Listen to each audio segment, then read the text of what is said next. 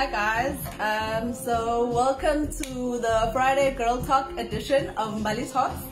I just want to say thank you to the ladies and gents who sent in questions, you know, with everything that's going on. I just thought today is an appropriate day since it's Friday for us to do like a fun video where I will be trying as best as I can to answer some of your questions, some of your shady questions.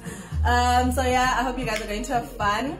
So I'll be looking on my phone because obviously that's where the questions are. So yeah, I hope the music is not bothering us in the background, but I just thought, you know, to create a vibe, because it's like Friday, guys, you know what I mean, like this would be me thinking I'm gonna go out later on, you know. So yeah, I just wanted to create that vibe, and also because it's not like we're going anywhere anytime soon, so we might as well, you know, make the most of what we have going on. So yeah, so let's dig in. Okay, so question number 1 says, do you entertain crushes, that is the feeling, now that you're married? If so, how do you control it? Because Pella boys are delicious. Bamnanzi bafana, boys are delicious. That is such a rich thing that I found and discovered at a club once, but no judgment. Anyway, to answer the question, of course, I mean, having a crush is normal, guys. Like, I think even my husband will easily tell you the type of guy he thinks is my type. Like, he'll tell you, he'll see a picture online of someone dressed up in a certain way because he says he knows my type. I don't know if he thinks he's not my type, but that's a story for another day. So he'll be like, my type, yeah, love. And I'm like, yay, because maybe the guy looks really hot. So yeah, you do, it's natural, you don't have to feel bad. I think actually you're at an advantage if you're able to be with somebody who kind of understands that that is normal, you know. I kind of understand for him to also have crushes if he has. I mean, he's human, guys. It's just not acting on it, you know. That obviously then becomes the drawing of the line. But yes, crushes are normal. So question number 2, what do you think about girls who make the first move? Does that inform the direction of the relationship? Listen, guys. Get 2020, guys. Like, it's really like, just like, you know, a different century. If you like a guy and you think you at least you know enough about him to think he's your type, go for it, girl. Go for it. Do I think it directs the relationship? Not necessarily, because I want to think that if I'm going to approach you as a guy, if I'm a lady and I'm approaching you as a guy, I still do want you to feel like, you know, you're in control of the relationship, or at least I still want you to be a person who initiates things in the relationship, you know, instead of it just being me and then now I need to be the one who decides when we go on dates. I feel like that would be so unfair if a person were to do that to me just because I'm the one who decided to make the first move. So ladies, make the first move, but guys, do continue trying to court your woman. Just because you made the first move does not mean you get to be a lazy ass in the relationship. Thank you very much. Right, let's move on. Question 3, have you ever achieved your crush ebusheni in your youth? If so, how did it feel? Hey! Why are you like this, you people? Eh? Why are you like this? Oh yes, when I was young, I think I must have been about 18, 19. Guys, I had such a huge crush on this guy. Like, oh my god, I didn't know his name. I didn't know where he stayed. I literally, the first time I saw him, for those who know Mbabane, then crossed at KFC towards the mall, yeah. So that crossing as a KFC. So I was there and he was coming up. You know how it's like a bit stiffish. So he was coming up with a colleague. I froze, guys. I froze. It was the first time I laid eyes on him. I froze and I was just like, oh, where in the hell did they make such a guy? And I was with my then best friend, and she was just like, dude, let's go, you look weird, you know. But I was literally like crush struck, like, you know. Fast forward 3 months later, I was dating him. Yay. So yeah, I did achieve my crush, and it was such an amazing feeling. It was almost surreal. Like, it was almost like this is not happening, but it happened. It was a nice relationship. Shame. So yeah, I did. Okay. Question 4, how do you deal with rejection, career-wise, social-wise, and when it comes to a guy you like? I think it would be kind of, you know, really being so arrogant to think you are never going to get rejected in life. I mean, I've had business deals that I thought were going to come through, but they didn't.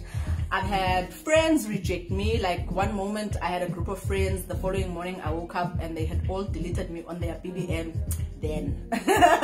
You know, and that was like a blow because that was like my crew, my girls, you know. But like, I think I'm a big believer in things really just working out for you if they're meant for you. I often feel like there's enough sunshine for all of us to shine, you know, and I don't think by not being a part of someone else's sunshine that informs anything to say about me.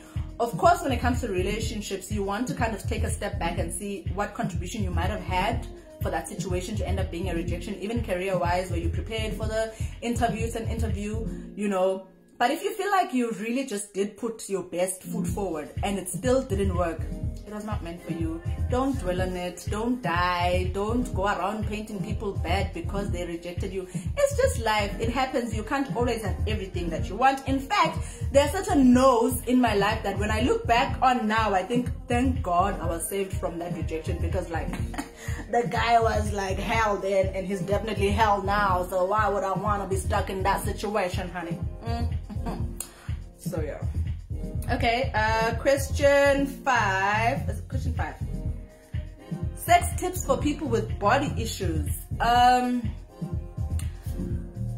don't know, maybe I'm a bit so comfortable with myself in the sense that I know I have shortcomings. I'm short, I have big arms, like I'm tiny but my arms are big, I have small breasts. You know, we all have those things that you feel like you're not really comfortable with.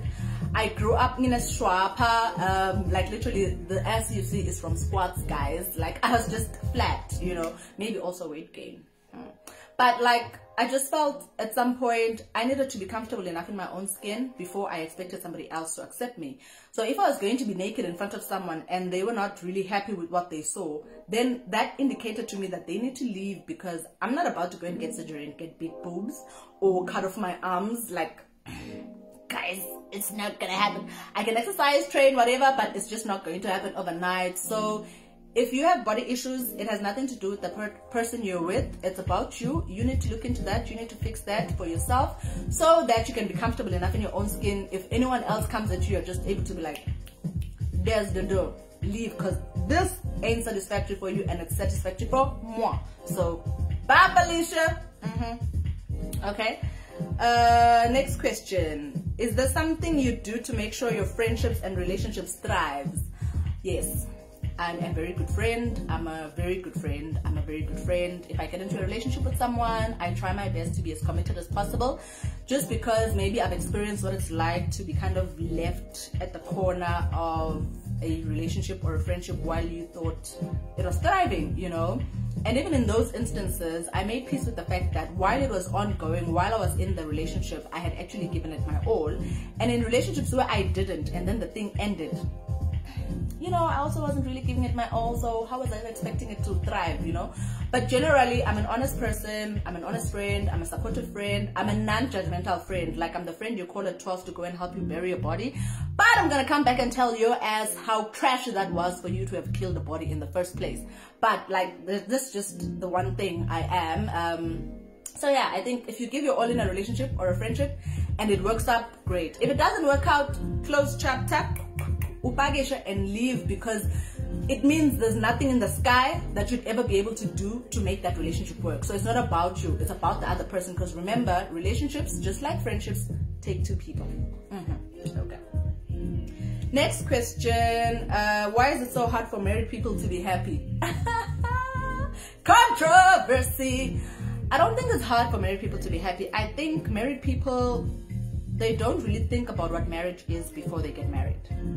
This has just been my personal experience, where I feel like the idea of being married is like, oh wow, we're getting married, and then you realize every day you need to live with someone every day throughout their decisions all the time, and then it's like, oh my gosh. And then the problems hit, like family interference, friend interference, society telling you how a marriage should run, and then you can easily get caught up in all that to a point where you ignore the most important part of the marriage, which is your partner, and then that kind of just blows everything out of the water. Sometimes what I've seen is people don't marry their type, so the minute you do that thing, already you are signing your life away to miserability because it's never going to be fun. The person's not your type, your people are not each other's type. It's just not going to work. It's just not going to work. I often tell my friends that there's so many problems that come with being married which you never experience when you're in a relationship. So the best you can do for yourself is that the kind of relationship that leads you into marriage is a proper one. I let drama, you're stuck in a bad marriage, bad relationship, maybe with your baby daddy or a guy just because he was the love of your life when you were 16, and you drag each other all the way into marriage. Honey, no. Forever is too long, guys, for you to be stuck in a bad situation. Leave, stop, close, go, goodbye. Next question. What would you say to someone who feels is running out of time concerning marriage? They wish to start a family. Starting a traditional family is their dream, but it's not happening. There's no time frame to marriage. You can get married today, divorce tomorrow. You can meet a guy and know him for 2 years or 10 years, as I've seen some people, and he marries you and you guys don't last even 5 years in a marriage. You can meet a guy 3 months in, he marries you and he's the love of your life and you guys live happily ever after. There's no time frame. There's no time frame. I often get people asking me, when are you having kids? Because now you're married. It's none of your business. 1, 2, there's no time frame. That's just how I view life.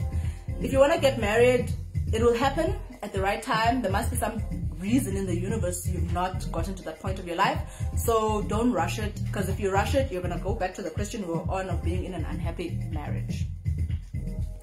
Next question. Do you think a woman can be fully content dating a married man or being aside?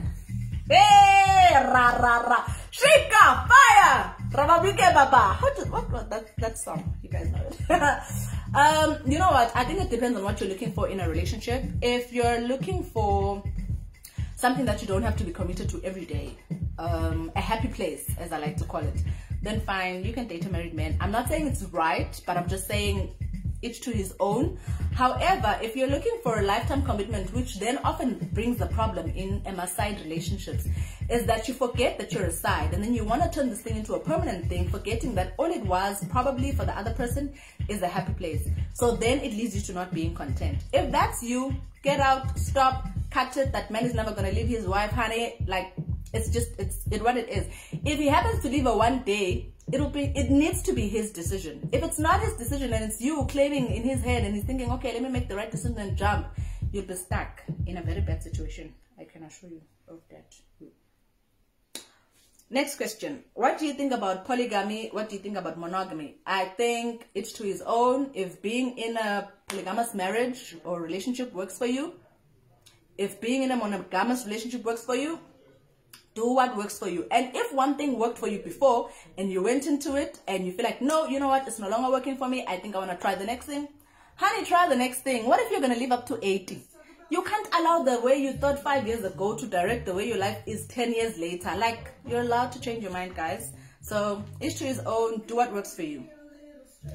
In a relationship, would you have bought your boyfriend a car if you afforded to? Yes, because guys buy us cars every day when they can afford to. So why would you not spoil your man? I mean, when I was at VAS, some of the guys I dated were working, and you know, they take me to trips to like SA for shopping. You know, it was like a big deal.